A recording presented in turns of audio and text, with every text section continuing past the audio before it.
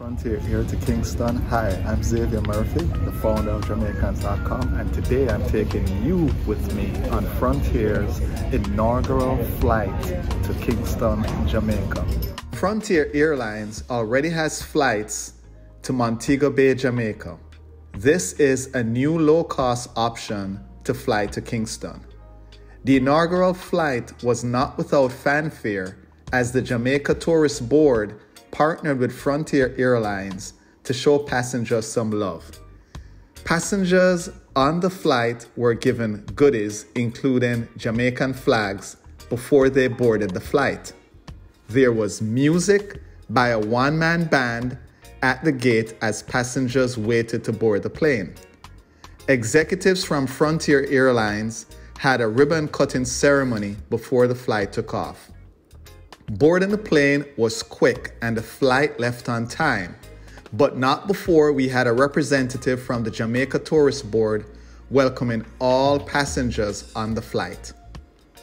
The takeoff from Miami was smooth. It was a clear day, so the views from above were great. The flight took about an hour and 30 minutes. The seats were comfortable for a short flight, but there is no reclining. The leg room was not too bad.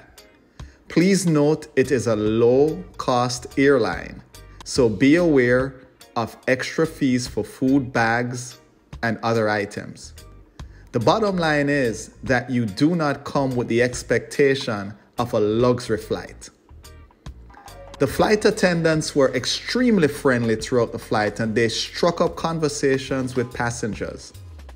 They were very courteous when they passed out the custom forms and explained how to complete them. The plane's descent over Jamaica provided some great views. The landing in the Norman Manley International Airport was smooth, and there was an inaugural water cannon salute waiting for the plane on the runway.